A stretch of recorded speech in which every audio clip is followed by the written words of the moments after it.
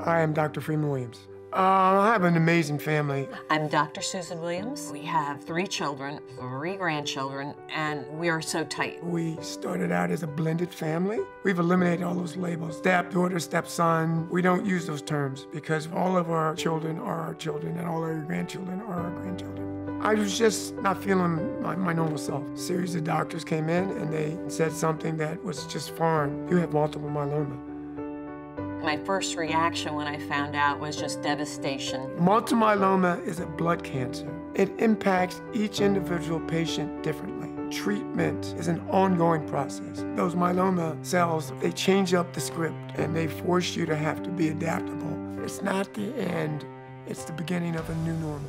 I'm going to continue to live my life. I'm a member of the University of Delaware Board of Trustees, president of the Friends of School Hill, which is a historic black neighborhood that I grew up in, president of the Newark NAACP, Lieutenant Governor's Leadership Committee, a number of educational boards. I am a member of Pfizer's Multiple Myeloma Patient Steering Committee. It's opened up a whole new world, sitting down with doctors and practitioners and giving them an interesting but different perspective from the vantage point of a myeloma patient. I'm very fortunate to be in a situation where health-wise I can still contribute. I am too busy to allow multiple myeloma to slow me down. I wish there was a cure someday, and I hope I'm here to be able to see it, but there won't be a cure. I'm going to continue to live my life to the fullest.